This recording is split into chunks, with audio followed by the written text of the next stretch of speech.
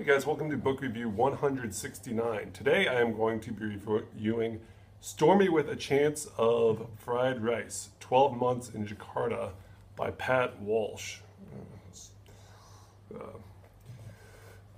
Light on this video is a little messed up. Okay, so in this book, Pat Walsh, as the title suggests, spends 12 months in Jakarta.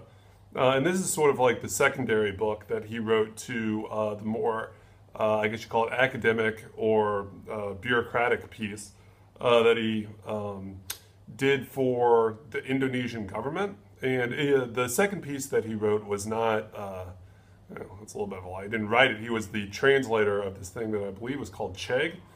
And it was a review of the atrocities that were committed in East Timor.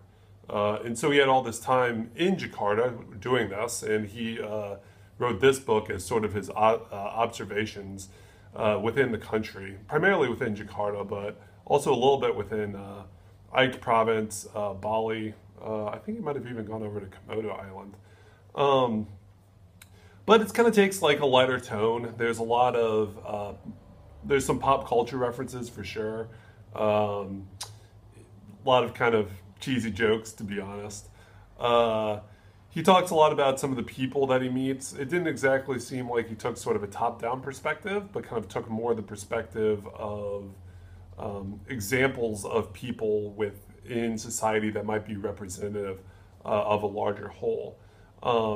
Be that, and I'm not going to remember all their names, but be that the tourist guide that kind of gave him a lot of different information about the main cathedral and main mosque that are facing one another in Jakarta, or the woman that is just from, I believe, like Solo or Central Java, that he saw fairly regularly as a street vendor, and kind of how she got by, or the maid that worked for him that she said was almost like a ninja, or I'm not sure that's his exact words, but was almost, things would be cleaned perceptively, but the process of doing it would almost be imperceptible.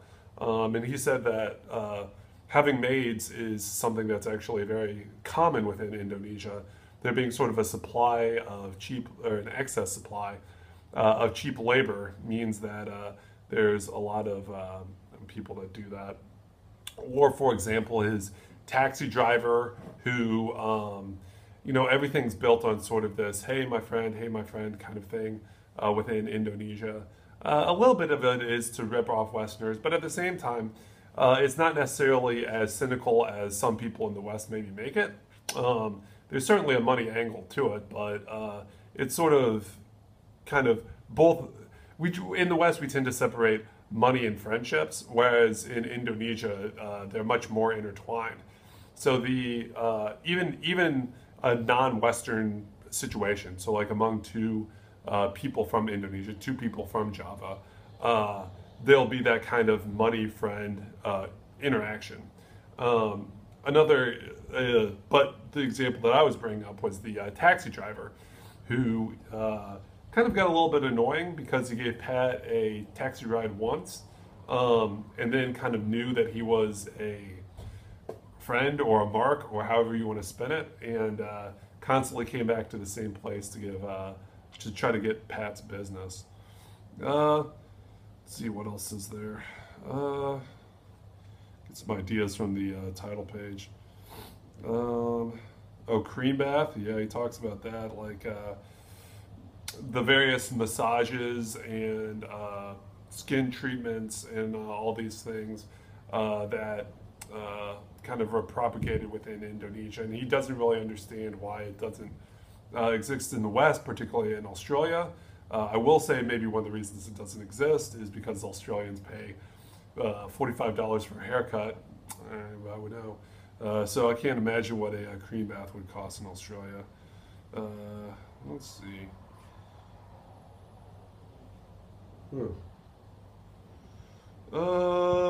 Yeah.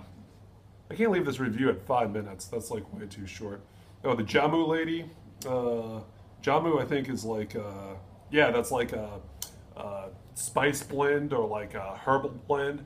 Kind of you know, how we have like these Boost smoothies in the West. Well, it's not a smoothie, but what it is it's an infused herbal drink, you know, with hot water normally, uh, with all these herbs that are supposed to give you the strength of Red Bull, et cetera, et cetera, et cetera. Renewing his visa. Oh yeah, that was kind of a funny story. He was talking about how he saw the same person 15 times to get a not like an extensive visa, or just to get what should be just like a basic visa renewal. So not like a even like a permanent residency visa. Uh, Flying the Baja. What is that? Yeah, I'm just kind of flipping through it. He does do a few poems, which I think are a little self-absorbed. I don't know. He's not a very good poet, to be honest. Uh, oh yeah, he talks about the tsunami. As I mentioned earlier, he talked about the Ike province. I think I'm pronouncing that correctly. It's AECH, and it is the most conservative province within all of Indonesia, and actually for a long time was running a independence movement. And he kind of compared and contrasted the independence movement that happened in East Timor among a group that held a different religious affiliation, that being Catholic, to mainstream Java. Now, Ike and Java are both Muslim, but kind of their views on the Islamic religion, just as well as their ethnic differences, led to rebellion within the Ike province. But unlike East Timor, the Ike province stayed within Indonesia. Let's see. He got hijacked? Oh, hijacked because his email got hijacked. Yeah, it was kind of stupid of him. You know, you can see like some of these, I don't know if you can see this. Some of these chapters are pretty, well, that's a little bit longer one, but they're pretty short. And so, I mean, this book's only 200 pages and it's got maybe 20 chapters, 25 chapters, or even more than that. Yeah, so it's almost like little haikus of yeah, there's the street vendor. Oh yeah, it talks about sort of the wealthy upper class of Indonesian society and let them eat golf balls. He goes to a golf range with some upper crust type people. And rather than kind of have people hired by the golf club to go shag balls that have gone in the rough and need to be reset, there's actually enough poor people in Indonesia that the golf club lets them in and kind of as independent contractors they go and pick up all the golf balls and then sell them off. Just kind of I don't know. I mean, that's not so bad, but it just kind of is an indicator of where it's at, where the society's at. Yeah, it kind of talks about some of the Muslim rituals. He kind of adds an extensive bit about his publisher, which is, I think, a little self-serving, but still is an insight into the society. I really like the Old Jakarta, the capital's future chapter, because that talked about kind of my interest in kind of the history, and he visited some of the old forts, and unfortunately a lot of them are in a state of decay. There are a couple that are being upheld, but at the end of the chapter he specifically mentions a warehouse that was like 150 years old or something, and was definitely a VOC, or maybe if not VOC, a Dutch structure that was very important to the colonial period, but now is just completely empty. And I think there's like a couple squatters that live in there, and that's it. Let's see, what else is there? Jakarta.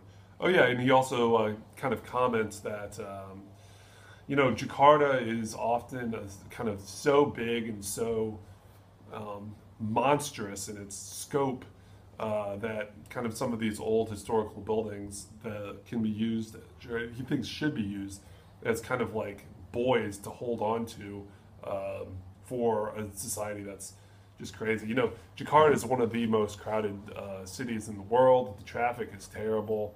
He actually has a chapter in the book about traffic too. But it's almost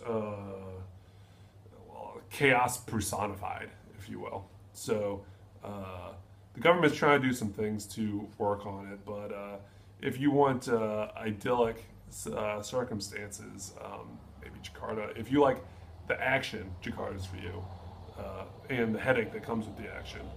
But if you want, if you want a relaxed life, maybe that's not Jakarta. Not Jakarta, unless of course you have a lot of money. But once you have money, money can do anything. So I can't buy you happiness, but kind of can. He ends the book by reading the Quran, which I found kind of an interesting touch. It is a Muslim country, and a lot of it's dictated by the call to prayer, all that kind of stuff. So by finishing his book of reading the Quran and kind of reviewing it, I felt it kind of gave, it's not the way a lot of people end books, but it kind of gave a different spin to the end, and a creative spin, so I really like that. Stormy with a Chance of Fried Rice, 12 months in Jakarta, been going on 11 minutes for a pretty good book, kind of a lighter book, but a very good book, by Pat Walsh. Check it out, you guys. All right, bye.